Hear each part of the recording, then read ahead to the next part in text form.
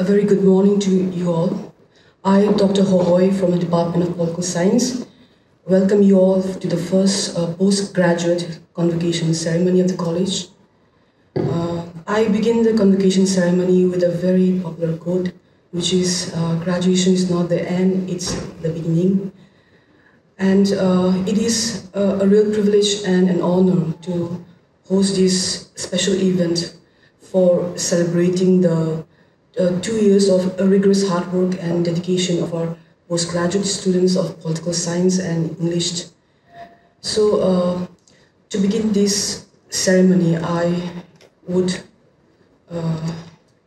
request our principal ma'am, the commencement speaker, Dean of Social Science, Dr. Tetso College, and the HOD of English, Dr. Rosie Ted, for the tradition of watering of the Tree of Hope.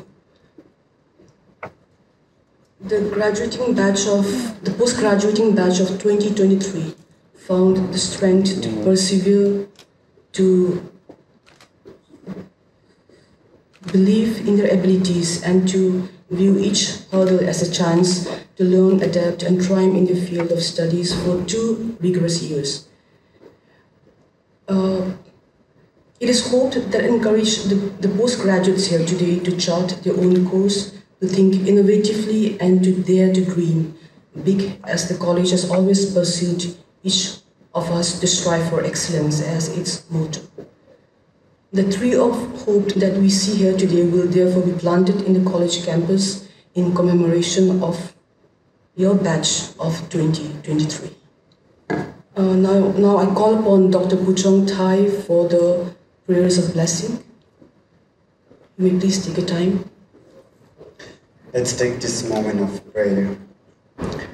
Almighty Heavenly Father, we give you all glory and honor for who you are and what you are to us. Lord, you have been so good to us all throughout the semester, and today this is truly a day of celebration for us. At this moment, we come before you with our open hearts and pray that your unfailing love shall be continue to be in this institution. Your unfailing love shall be continue to be with the teaching staff, the non-teaching staff, and to be with each and every student of this college. We pray for the graduates who are here this morning. May you continue to give them the knowledge and wisdom in mind from above. May you give them the strength to do their best. And most importantly, Lord, give them the hope and faith to guide them wherever they go and whatever they do. We also remember students who are not here today and who could not make it this time. Lord, may you give them the courage, strength, the good health, so that they will glorify your name through their success. I also pray for the short events today, Lord, and invite your Holy Spirit in our midst, and help us to place to all the participants. We commit everything, our life, into your loving care. In Jesus' most precious name I pray. Amen. Thank you, Dr. Puchong. May the grace of God be always be upon us, and we are always grateful for all the good things that is around us. Now, I want to take the honor of introducing the commencement speaker for this event, Dr. Yanbeni Yanthan, Beni Sumar Yanthan. She's an assistant professor at the Center for Naga Tribal Language Studies, Naga University. Her area of study includes oral tradition of the Nagas, folklore, vernacular literature, the study of language and culture, and critical theory. Her poetry, essays, and reviews have been featured in various national and international spaces such as Riot, the Bombay Literary Magazine, Muse India, Outlook, Telangana, East Mosul, Sapiens, the Bangalore Literature Review, among others. She has also contributed writing to various anthologies and collections. She has also served as an assistant professor in the Department of English, Tetso College. Also, I would like to say that she is also the co-editor of the Anglo-Naga language dictionaries in particular Anglo-Lotha Sumi poem Yimking so far, funded by Tribal Research Institute, Directorate of Art and Culture, Kohima. Ma'am, we are extremely delighted and honored to have you here with us in this momentous journey of our lives. We welcome you all. We welcome you to this college for this auspicious occasion.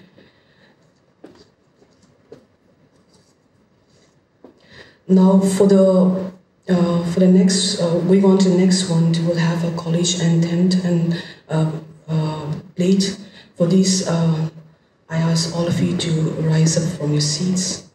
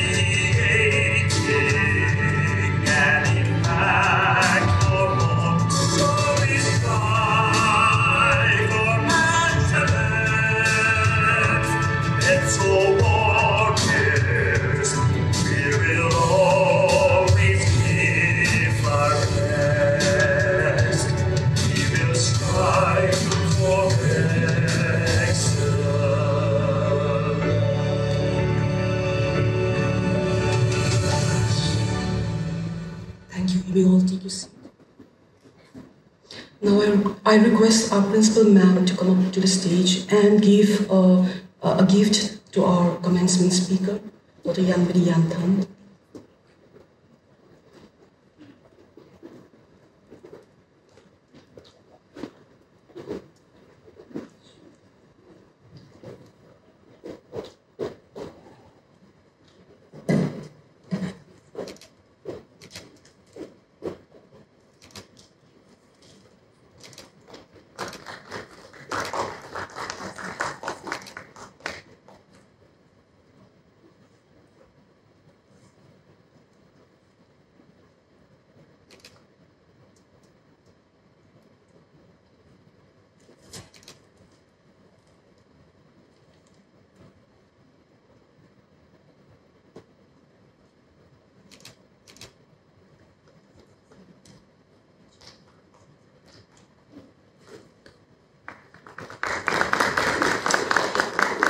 Ma'am, you may please stay back for the principal's address.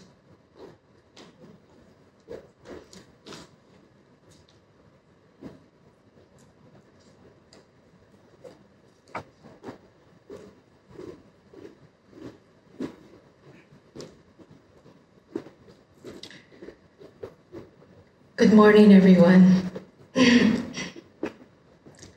Respected Chairperson, our Honorable Commencement Speaker, Dr. Yanbeni Yanthan, Assistant Professor from the Center for Naga Tribal Language Studies, Nagaland University, parents, guardians, students, and staff who are present here this morning.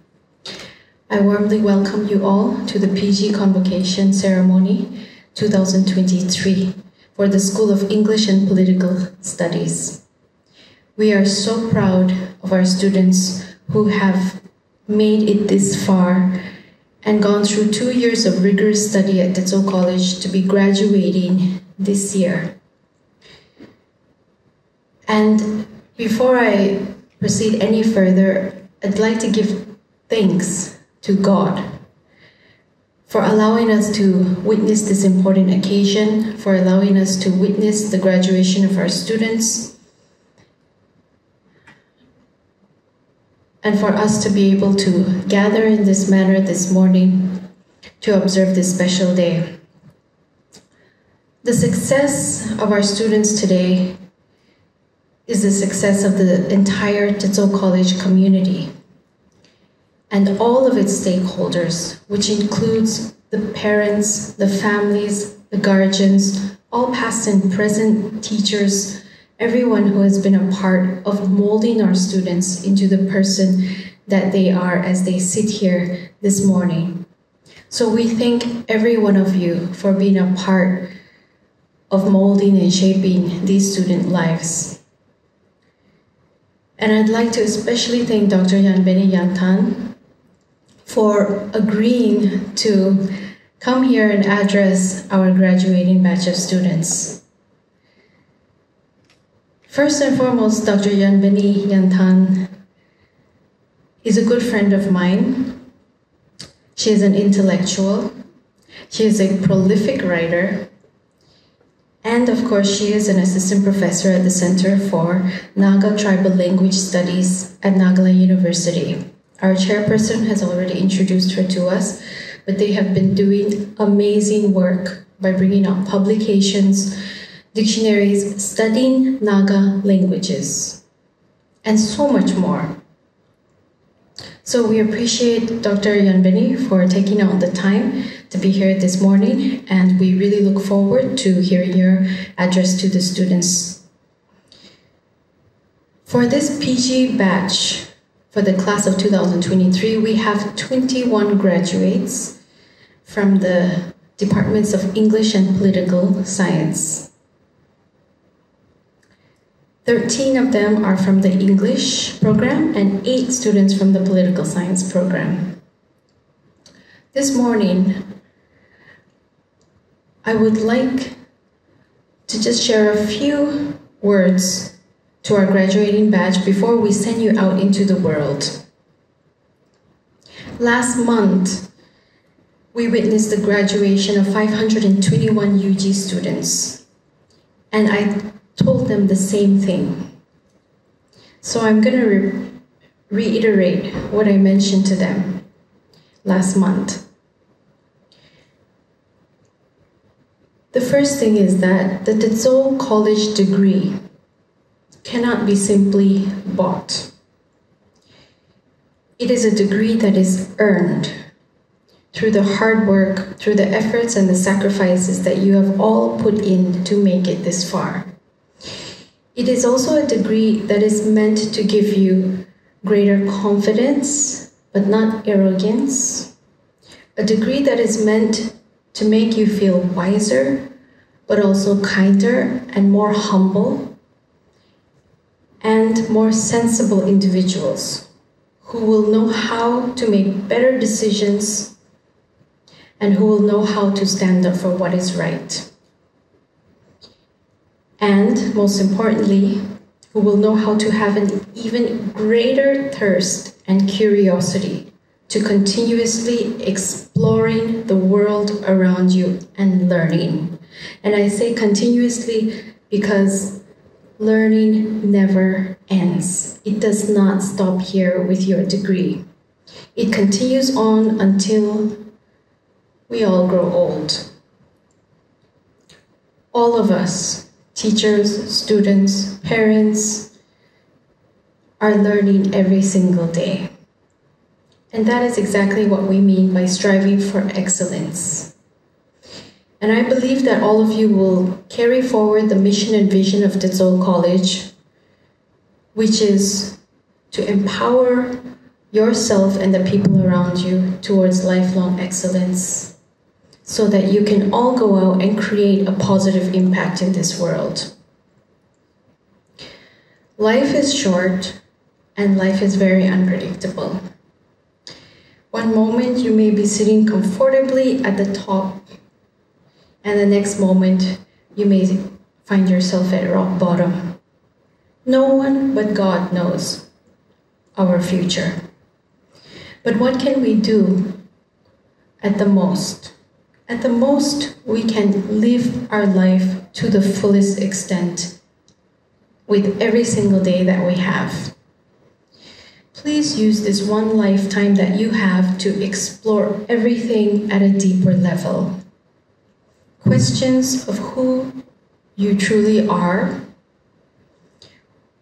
what you would like to be, and how do you want to contribute meaningfully with the life that you've been given. You will now be our alumni, and we hope that you will continue to keep in touch with your teachers, with the college. We have great expectations for you to become leaders in our society, and we hope to be meeting you and acknowledging you as Tetso alumni who have gone on, as I mentioned, to create this great impact in our society. So on this note, I would just like to conclude by wishing you all the very best. I wish you all a very bright and prosperous future ahead. And lastly, please do continue to keep in touch with the college and reach out to us, visit us, and do let us know what you're up to, because we will always be more than happy to hear from you, not only hear from you, to work with you someday here at Tetso College. Thank you very much.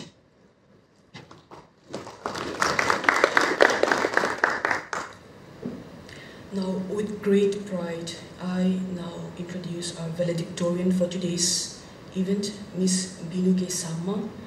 A look into her brief educational background.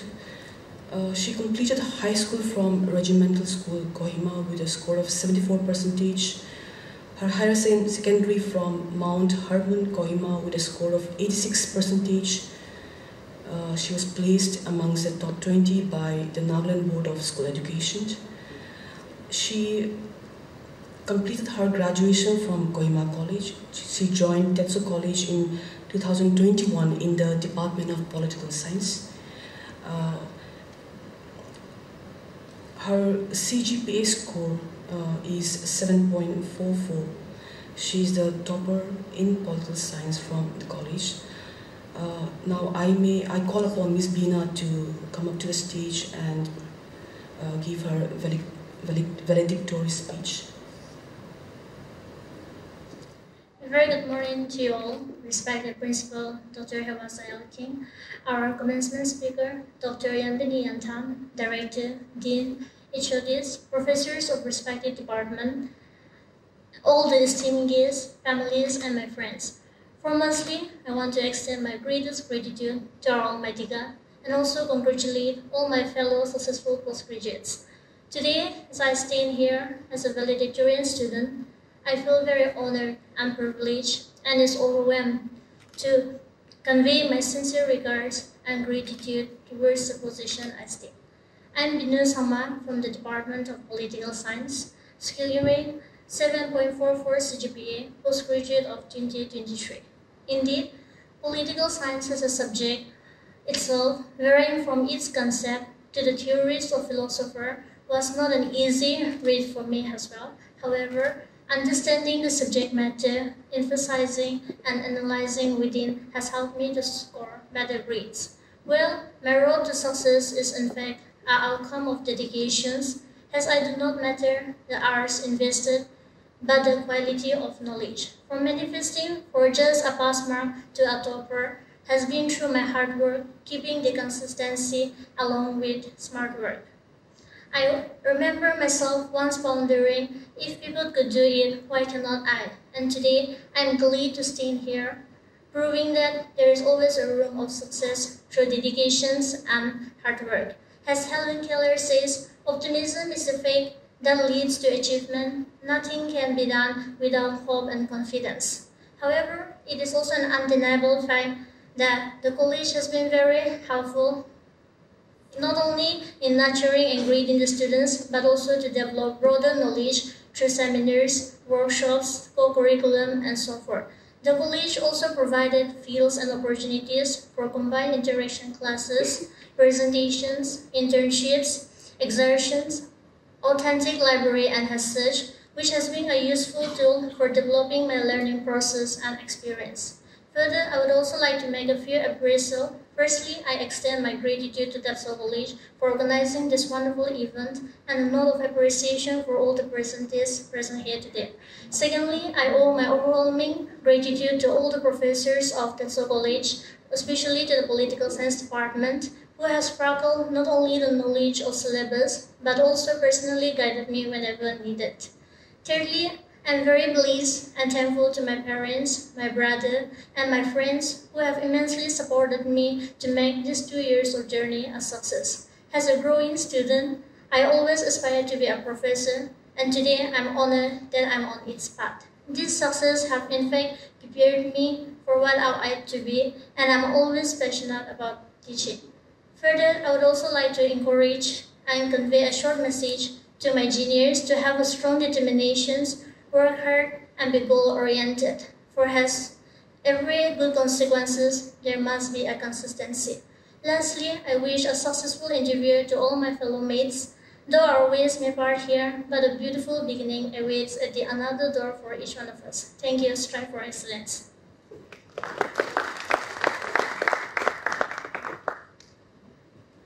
I'm sorry, Miss Bina, you have to come back to accept your token of appreciation from us. To do this honor, I call upon the Dean of Social Science, Dr. Tetso College.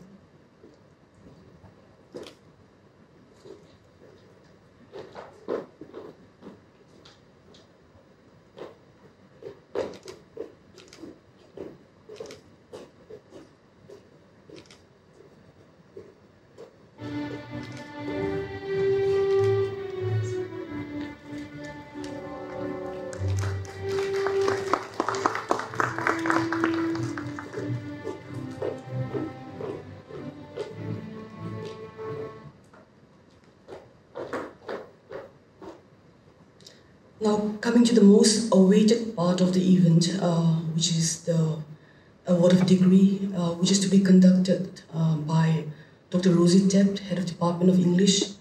So I ask her to come over the stage to begin the commencement process.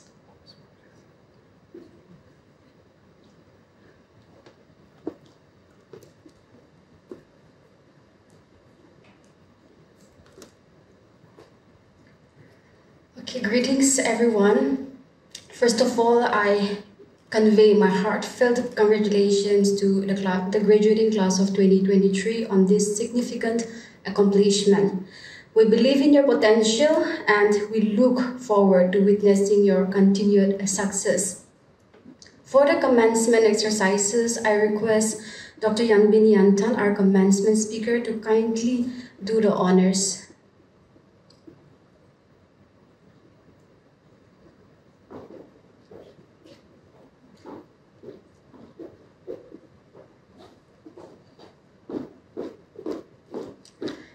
Graduating class of 2023, as you step forward to receive your hard-earned degree certificates, remember that this represents not only the culmination of your academic endeavors, but also the beginning of a new chapter in your lives.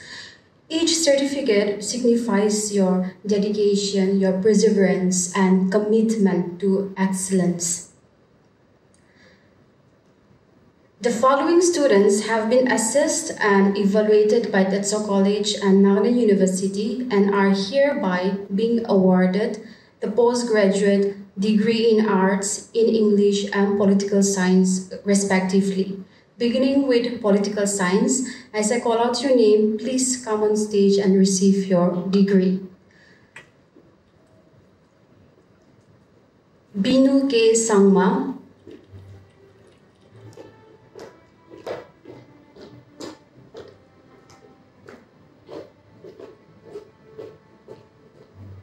Pyanroni T. Shidri,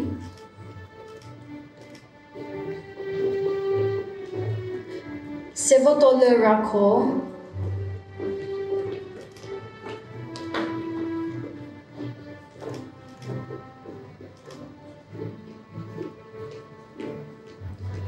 Mulundulu S. Venne,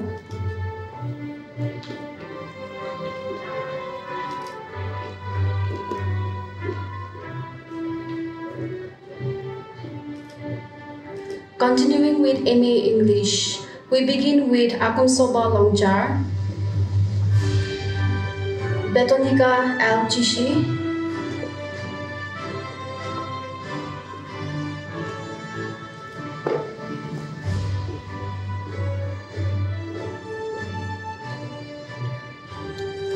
Amekali H. Yepto,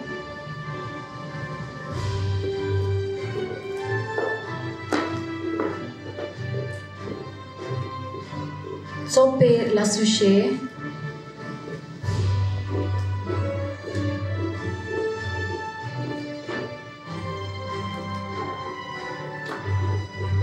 Muamella,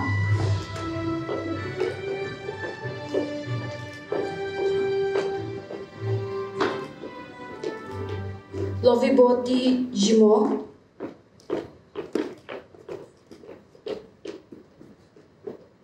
Litna K. Aye,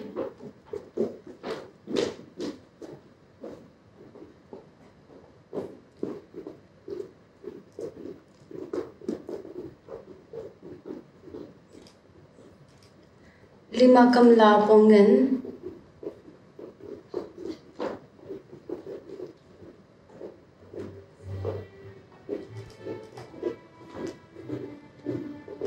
L. Yabang Sangla Inchen,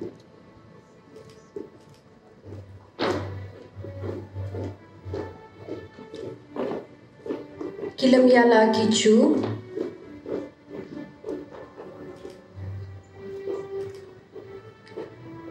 and Imlitola Bongen.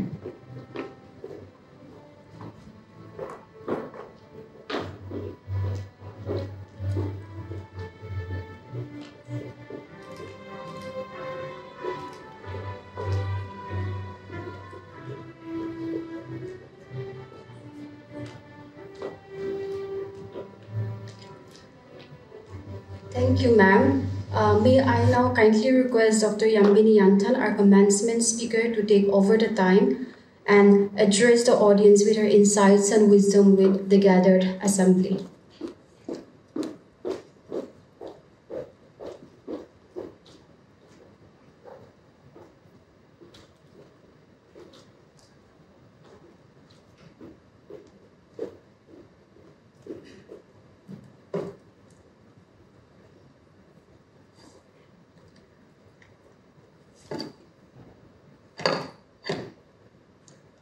Good afternoon, everyone.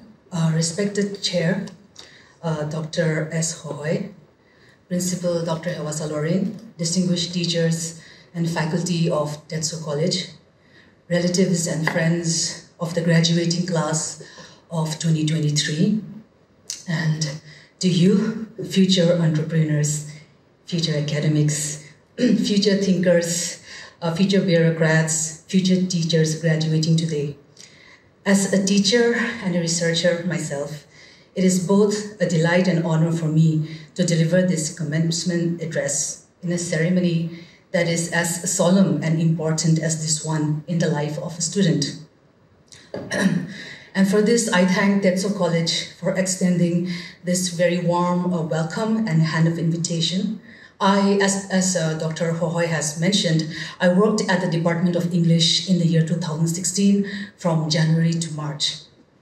And although it was only for a period of 3 months, I had the pleasure of making some amazing friends and colleagues, some of whom I'm still in touch with today. So I was happy to see Dr. Kahor, and unfortunately I did not see Anjan, who was supposed to be here. This convocation, when Dr. Lorin asked me to be the commencement address, first of all, I was thinking, well, it's going to be so hot, I'm not used to the Dimapur heat. So, please forgive me if I'm sweating so much profusely because I'm just not used, even if it's an AC, I think I need to be inside a freezer. So basically this, I was thinking what this convocation reminds me of. And, in the study of anthropology, there is in the study of especially ritual practice, and the study of what we call the rites of passage, right? Which is basically a set of practices, ceremonies, observations, or observances that any community circumscribes as part of its life system. This rite of passage is a marker of social change of the individuals who are undertaking this rite of passage. So in the past, in the Naga society, there were different kinds of rites of passage. We had puberty rituals, we had death rituals, right? Then we had marriage, death, certain milestones. As some of you might know, we had the social jena, right? So we had, these are some of the ways through which, social relations were fostered and, social dynamics were mapped. In Lotha society, we had this, this feast of merit, and it was called Osho. So where the individual was allowed, after performing the first rite of Feast of Merit, you are allowed to use the red and white shawl, which is called the Pangrup shawl. So while today in Naga society, we do not observe rituals in the strict anthropological sense of the word, this kind of ceremony, like a graduation ceremony, acts and behaves as a kind of initiation from one world to the other world. From the world where you are a student, and from now, and you're going to move into another world, right? So this phase that you are in right now, it's what anthropologists would term a liminal phase. A liminal phase of neither here, neither there. It's a space betwixt and between, where your identity transformation is taking place. So when you think of this context, you know that whatever it is you're going to see a change in your identity, because you're no longer students anymore. You're no longer postgraduate students, but now you are going to enter into a world. You're preparing yourself to step out into the world and make yourselves at home in the world. So I take this opportunity to share a few worldly wisdoms that I have absorbed in the various trajectories of my life as a teacher, a scholar, a daughter, a sister, and a friend. These thoughts and ruminations are not meant only for the graduates today, but I hope it will also serve as reminders for the rest of us gathered here today, of the fallibility of the human condition, the nature of human desire and ambition, the implications of our choices on ourselves and on others, and the complex ways in which, especially in a Naga society, how the personal and the social impact and intersect with each other, especially when it comes to making our decisions, right? To begin with, I would like to draw on something that I feel is very important to us, even as individuals or as teachers or as students. I would like to draw upon the wisdom of the late writer George Bernard Shaw, who very succinctly crystallizes one of the philosophies of life as this: progress is impossible without change, and those who cannot change their minds cannot change anything. Many times as we grow older, we become, I'm sure you will also experience this, sometimes I experience this myself, we become very stoic. We become difficult to change. We are very set in our ways. Change, although there's a cliche saying that change is the only thing constant. And we never sort of internalize this idea of change as being internal and internalized in ourselves. But we say, oh, change is the only thing constant. We see it as change outside of ourselves, change that is external to us, right? But when we talk about change, it also means that we must, as people, must always be open to change. And as we grow older, I have realized, as I've mentioned, what I want from life and what life gives to you, sometimes you feel that is not fair, right? So I'll get to that. For me, this quote rings particularly true as someone who struggled for some time to truly understand and realize what I want from life, and balancing it with what life expected from me and what life gave to me.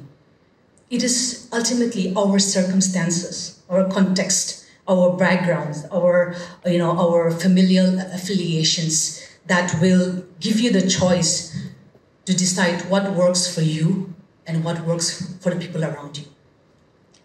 Even today, as I stand before you, I'm not sure if this, being in academics, is the one great narrative of my life, or if this is something that I will be doing till my last breath, or I might wish to circumvent into something, another different area, and maybe do something like writing, let's say. For a lot of my generation, basically, the graduating class of 2007, 2008, when, we have this set mindset that having a traditional secured government job was the length and breadth of our ambitions, at least for most of us. And why? Because basically, when you bring it down to the ground level, it provided us what every human being desires in anything, in a relationship, in a finance, in a friendship. What do you most desire? Security, right? So that is something that, especially during my generation, we really craved for it. But the fact is, all of us cannot simply rely on the government to provide all of jobs for all of us, right? I have seen many friends, brilliant, intelligent friends, and other individuals as well, spending the most fruitful years of their lives wasting away and waiting on a government job, while meanwhile not doing anything else. And that, I think, is an error. I'll tell you why. Because when you are just fixated on, of course, I'm not saying that you should not be focused on your exams if you're planning to go for exams. Yes, there has to be a degree of focus, but also you should, after a certain after a certain point of time, once you get involved in other activities as well, you're exposing yourselves to understanding the nitty-gritty of human relationships, to work ethics. Trust me, work ethic is not something that is naturally occurring to many of us, and it is the culmination and it's the product of years and years of mental training. And what happens is that when you are fixated only on one thing, especially in the days of your youth, you lose out on so many capacity and character, personality building experiences. I say this because, as I've mentioned 5 minutes back, as we grow older, we become more stoic, we become much more difficult to change and difficult to adapt to the things around us. But as I mentioned again, this does not mean you should not pursue this. Please do. But always be mindful of yourself. No matter what, keep a plan B and work on it concurrently, side by side. And you will see that along the way, you will see that your CV will carry more weight than someone who has only pursued one thing at one time for a prolonged period of time. Psychologists, I think, call this the sunk cost fallacy, a mind space we get stuck in when we feel that we have invested too much time, energy, and resources to give up. So we find ourselves in a kind of loop, right? And along the way, we miss out on so much that could have been. Honestly, I can assure you that there are no shortcuts that will take us to our destination besides hard work and perseverance. At the same time, I also want to add that there is no one set track that will assure contentment to each and every one of us, because each of us are wired different from each other. We have to customize the trajectories of our lives in accordance with our personal context, our struggles, our backgrounds, our educational realities, as well as taking into cognizance something that most of us forget to do, our own limitations. This is also another reason why I feel being too competitive can sometimes dehumanize us. Competition to a healthy degree is fine. And as you enter into a workplace, you will find and you will meet all different kinds of people. You will meet the efficient and the adept, some who are there for the experience, some who are there out of choice, and some for the lack of it. Some you will get along with, and some you will avoid. And there will also be some with this crabs in a bucket syndrome, which is the idea of, if I can't have it, so can't you, right? And this is the reality of the human conditions. There are all types of people around us. But remember that everyone, all of us, are just trying to get by and make the most of it. In such situations, once we enter the workplace, it is important for us to just be kind and learn to be happy for each other. This is something very, very important. And I truly believe that once you learn to be happy for someone else, you are the one who gets blessed. And also know how to comfort one another, because as I've mentioned, life is not fair. I spent most of my I did most of my education outside Nagaland. I did my schooling in Bangalore. Then I studied my BA in Miranda House, in Delhi University. And then I went for my higher studies in Hyderabad. And now that I'm in Nagaland, I see certain glaring differences, not only in teaching styles, but very importantly, in the nature of studentship and the nature of scholarship in Nagaland. So, I feel that most of us, if you become teachers later on, and I'm sure most of the teachers in this room will agree with me,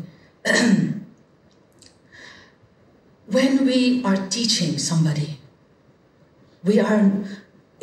if we want our society to get better, we have to teach our younger ones not what to think, but how to think. That is the foundation on which critical thinking is built. I think that is something that I've learned over the years, because knowledge and information is available anywhere. You open YouTube, you just type postmodernism, it's available, right? I'm sure you must have done that. I've done it myself. Okay, if I want to do some refresher, quick 5 minutes refresher before going to class, I open YouTube and then I just suddenly, okay, these are the concepts, right? But beyond the concepts, how to understand them, how to internalize these concepts, and how to use it in personality development is something that they will not teach you even in YouTube. So that's why this is where the role of teachers come in. And you, as prospective scholars, teachers, leaders of our community, should know. Another thing that I want to tell you is that thinking deeply and dwelling on things, when I'm talking about critical thinking, thinking deeply and dwelling on things is also equally very important. This is not the same as overthinking.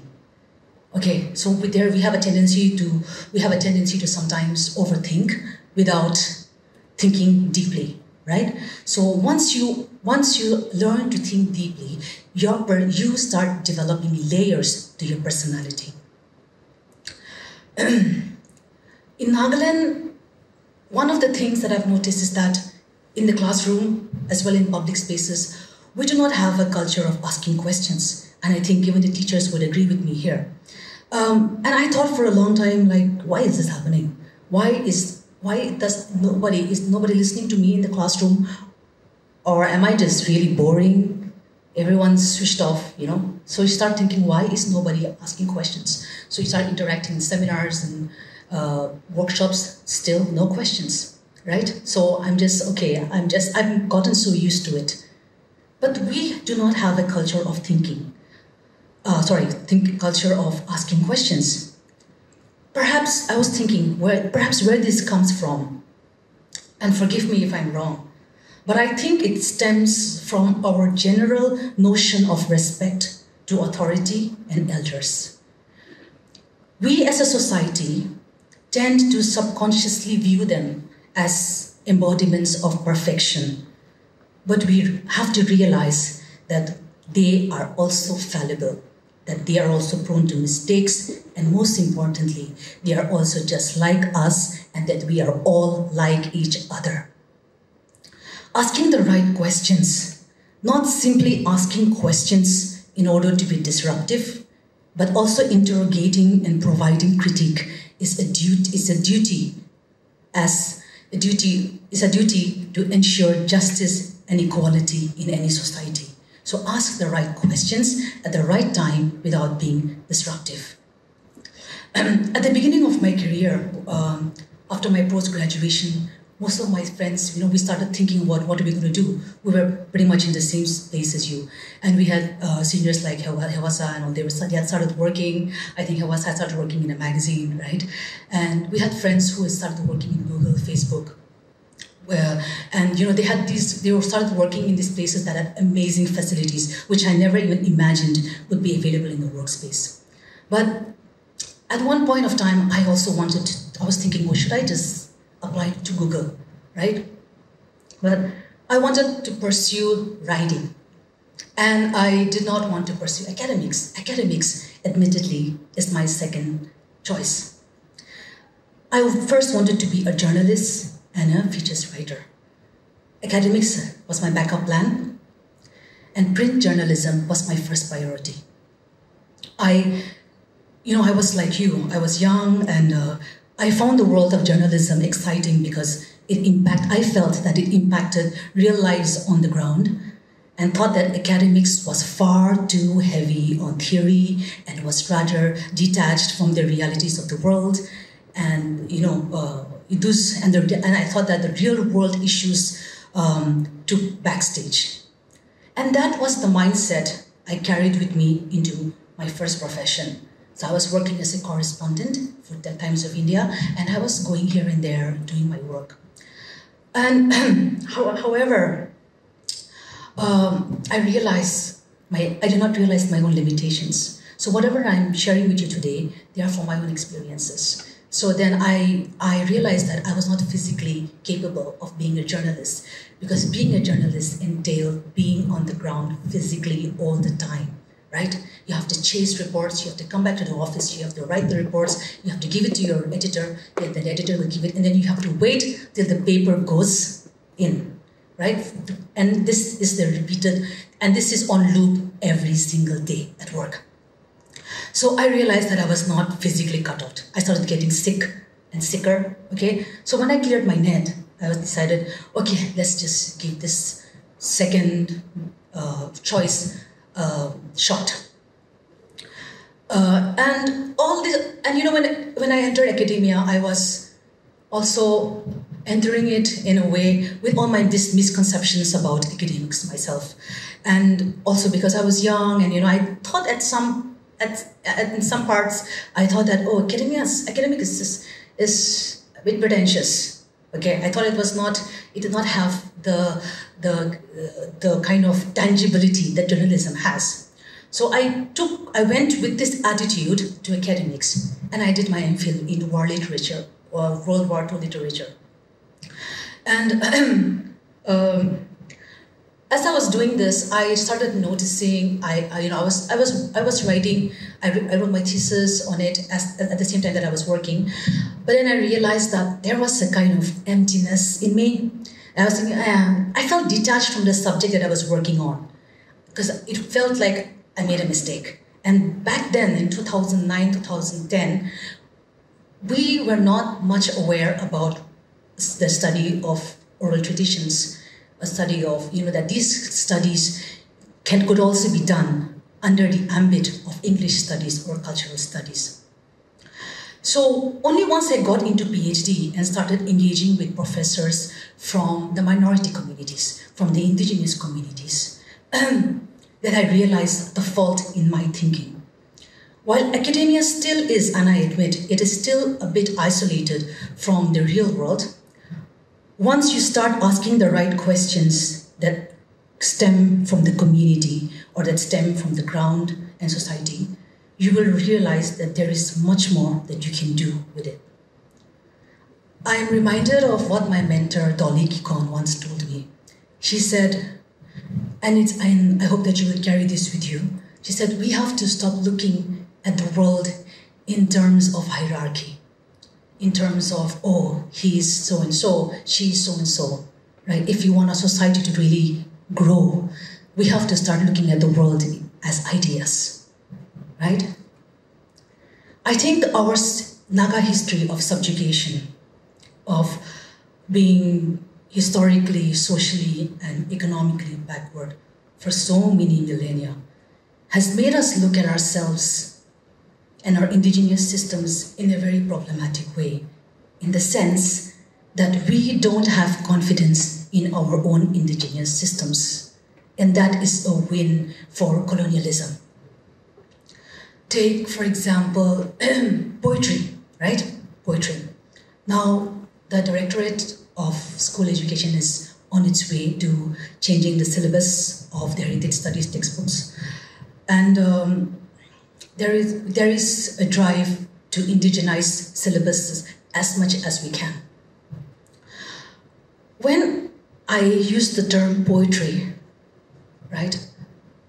We say, oh, this is traditional Naga poetry, but the concept of poetry is a Western construct, and we have used it to measure and classify our narrative folk songs or poetry that is there in our indigenous knowledge systems.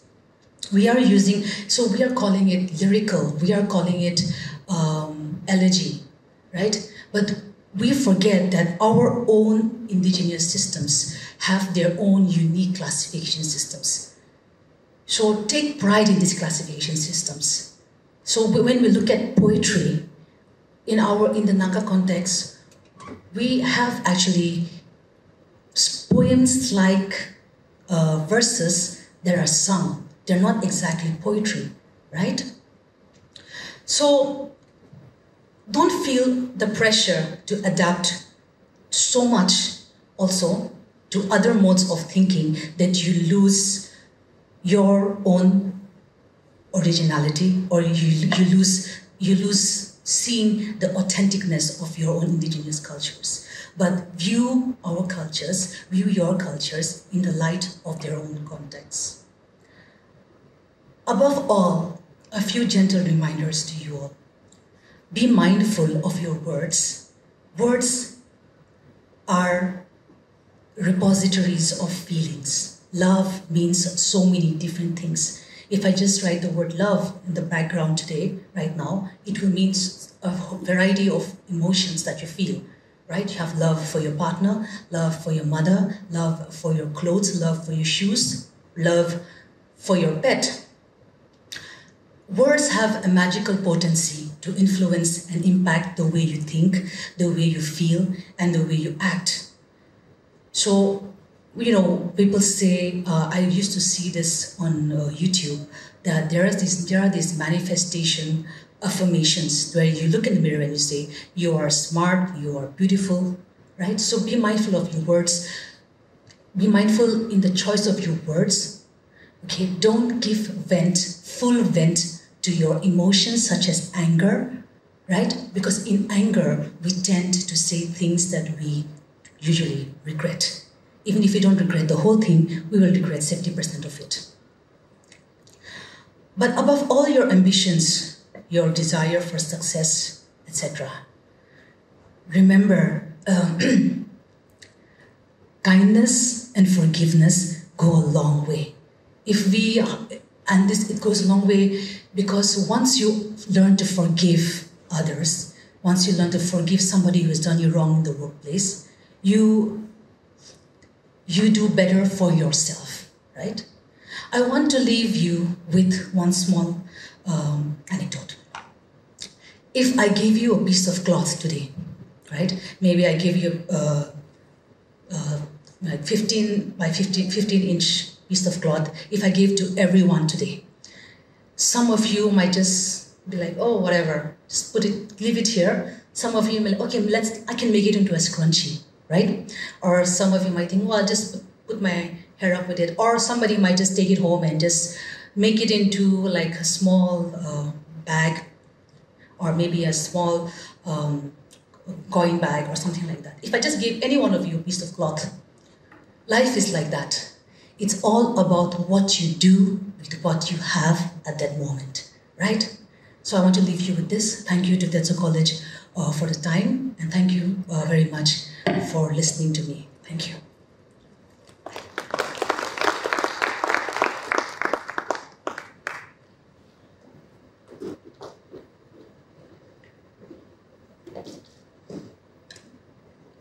Thank you, ma'am, for that great, for that inspiring speech. Thank you, ma'am, for sharing with us the wonderful insights and the knowledge. I think we have to take a lot from that, both the faculties as well as the students. Ma'am, we would be extremely delighted to have you here again if in the near future. Thank you, ma'am, so much. Now, as we end this event, I would like to thank the organizing committee, our principal, our director, the faculties of both the departments in political science, English, the HR department, the IT media, the maintenance department, and all those who have contributed to make this event a success. Thank you all. So with this, I close the ceremony, and for the next one, we will be having lunch, which will be served in the Tech Square in the boys' dining hall.